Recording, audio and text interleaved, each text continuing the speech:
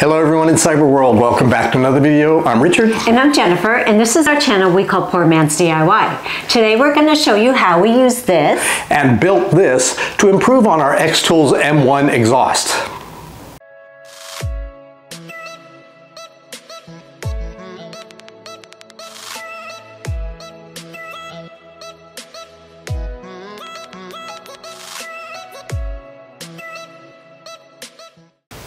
So this is an inline fan which enhances the exhaust.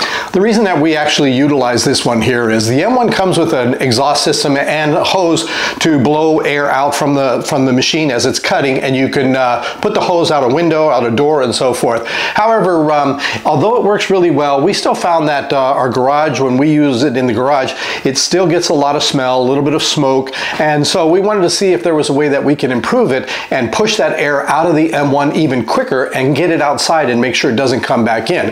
In addition to the fan, we built this, and we're going to give you more information on this. We're going to be using this to the bottom of our garage door to seal it out so that the smoke and smells don't come back into the garage. But you can easily replicate this and put it in a window, a sliding window, and pin it up against here so that the air blows out and doesn't come back into the house if it's a different type of window that just closes down on it. So this is just a concept, even though we're using it for the garage door, that you can use in your house, in the room that you use your M1. Now let's get on to how we did this.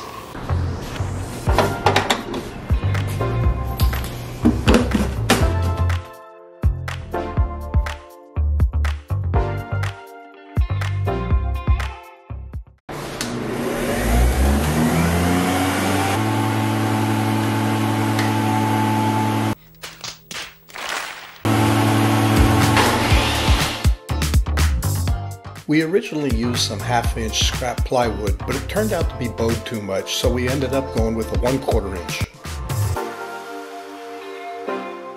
For the frame, we used 3/4 inch plywood.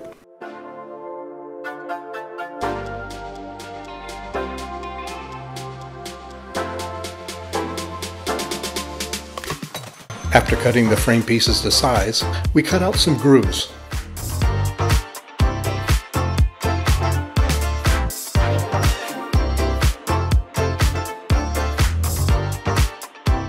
We then assembled everything with glue and our nail gun.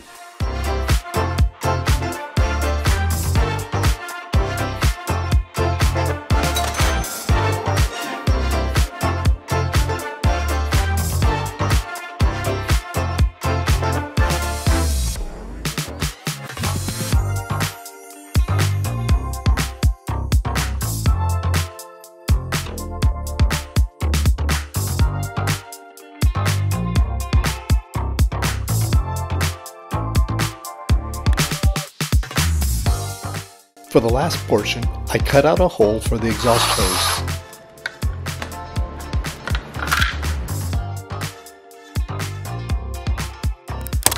I couldn't find the proper size duct connector, so I had to cut it down to make it fit.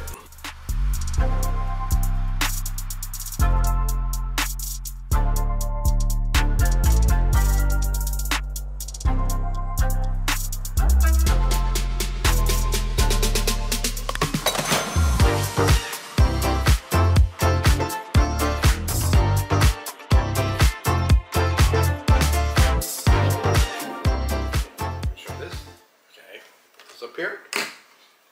Then we're going to attach this coupler. Put that there. And I need your help. Come here. You can help me. Alright, turn that. Alright, ready? Turn, turn, turn. Keep turning. Alright. Put it on here. There you go. Thank you. And then, you want to help me here again? Okay, turn it. Oh, okay, turn it. Oh, okay, turn it. Tighten it. Tighten it. Oh yeah, keep going. Nice. Put it inside there. Push it all the way in. Push it in. Push it in. Keep pushing. Hey, good job. Wait, one more. We got one more. Oh, we'll do that on this side. Put that in there. Yay! Thank you. High five. All right. How much? Well, that doesn't go in there. Okay, you gonna try this again with me? We gotta put this back on again. Okay. We'll do it again. Okay, ready? Well, don't poke that. Here, help me put that on here. Push it on. Push it on. Okay. There you go. Is that it? Okay. Okay? Okay, here we go. All right, ready? If you're interested in replicating this project, we'll leave links to the fan and parts we used in the description below. Hey, good job. High five. Okay. All right, I had a lot of help this time, thanks to Mrs. Poor Man, who bought this, was able to cut it down and fit it into this hole so that we can connect the hose, the exhaust hose that's going to take this outside. Unfortunately, I provided some incorrect measurements and we had a little bit of an issue getting this set up. So one of the things is I didn't want this hose to be connected with the clamp that you had to tighten all the time, and I didn't have any additional quick release clamps. So what I did was something a little bit different in that I made this to fit on the outside of the exhaust hose so I can push it through. Now, it doesn't have to be clamped on here tight. Everything else is pretty airtight, and I could put silicone around here to really seal it up, but I don't think it's needed. The hose itself is going to be blowing outside, so it's not a problem. So all I'm going to be doing is pushing the hose through here and then allowing it to go outside. Now, how we're going to set this up is very simple. All right, first we've got the inline fan that we had the help of our genius DIY granddaughter, who connected this all up for us and made it ready to go. Unfortunately, the only problem with this particular fan is there is no on and off switch. So the only way to turn it on is by plugging it in. Might not be a bad idea to connect this to a surge protector with the switch so you can turn it on and off that way. Now, all we're going to do here is press the hose through here.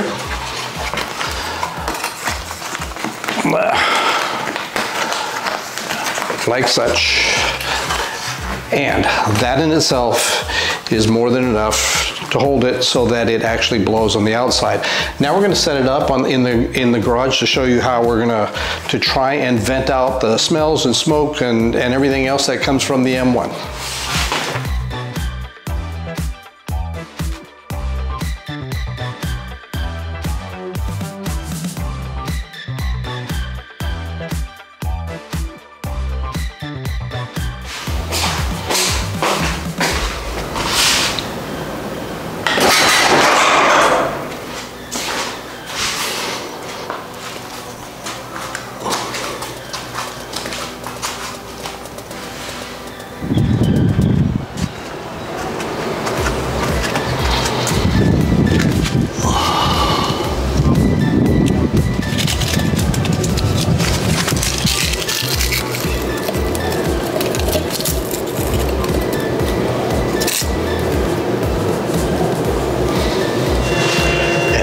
For the critical test, let's go ahead and cut some wood.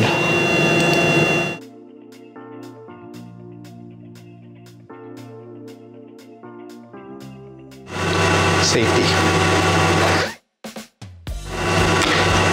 I tend to stare in this a lot for fun.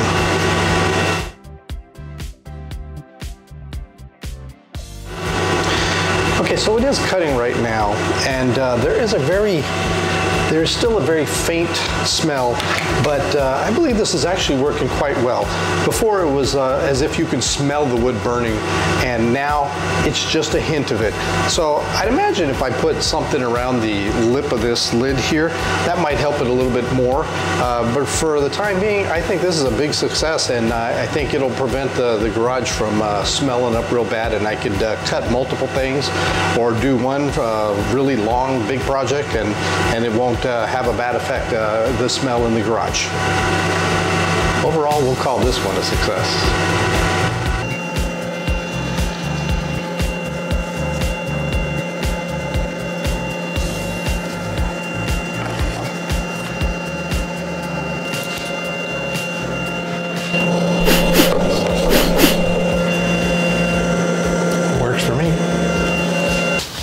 We hope this video shows you how we got rid of the smoke and the smell and inspires you to do the same. We have some additional M1 videos that we have planned. We're not sure which ones we're going to get to first, but until then,